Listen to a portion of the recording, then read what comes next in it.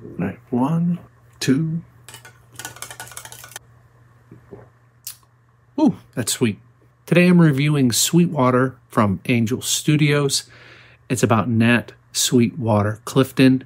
He was the first African-American basketball player in the NBA.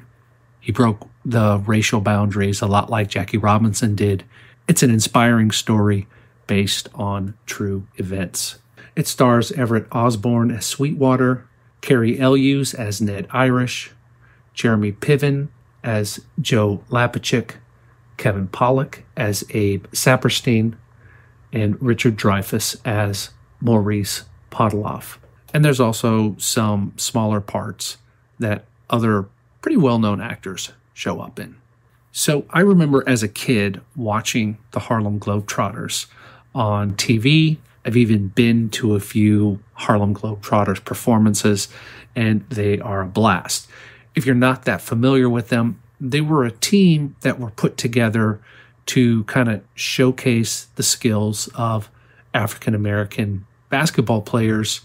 And because they weren't allowed to play in the NBA, well, they kind of did like this whole barnstorming thing, and they went from town to town and played games against teams that were put together by the town, or as you'll see in the movie, by Abe himself. And this running theme throughout Sweetwater is that here are the Harlem Globetrotters. They're the best basketball players in the U.S., and they can't play in the NBA because some of the team owners are racist and they don't want Negroes in their league. Throughout the film, we see this juxtaposition of how players are playing in the NBA versus how the Globetrotters were playing. And you see some of the team owners who are saying, look, this is the future, the way the Globetrotters are playing, and we need to get players like this into our league because they'll fill the seats and they'll fill the stadiums. I thought it was very interesting to kind of see this theme of, yes, on one hand, there were some owners who were interested in saying, look, these men are equal to us and they should be able to play with white folk. But on the other hand, there were some players who were really just thinking about the fact that this would be a financial boom for them because it would be entertaining. And I think this is where we kind of start seeing this idea of sports entertainment develop. And I really like that. You see this burgeoning sports entertainment market that's opening up, because one of the things that they often point out is that this is entertaining to watch these men play like this.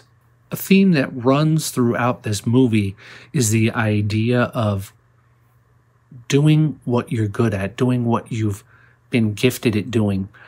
There's no real overt idea of this is what God designed you to do, this is what God made you to do. But throughout the film, you see Sweetwater looking at his hands.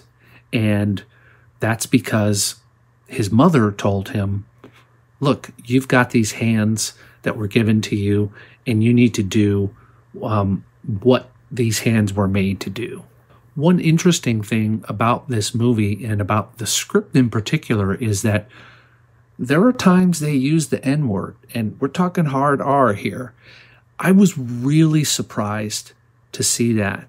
And I would love to have the opportunity to talk to some of the African Americans that were in the movie and what they thought about that. I know in the past with some movies there has been a lot of controversy over using that slur, and being able to do it in a way that is just kind of demonstrating that this is how people spoke back then and it wasn't right. And I think they handled it very well.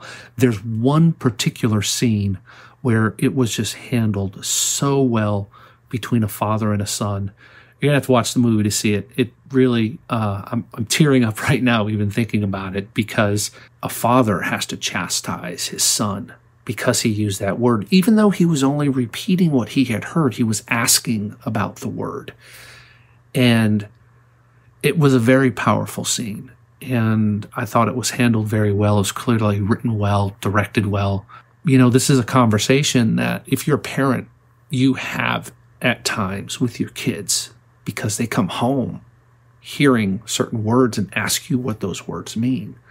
And you have to have that conversation. And I thought it was handled very well. There were a number of very emotional scenes that I thought were done quite well, written well, acted well, clearly directed well. Overall, I thought the movie was executed quite well. I think all the actors did a great job. There were a number of montages where we saw the Harlem Globetrotters playing, just doing their thing, and it was really, really great to see.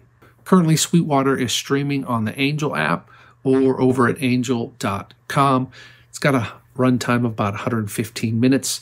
It's got a rating of TV 14 is what they have on their site, so around a PG-13 type rating.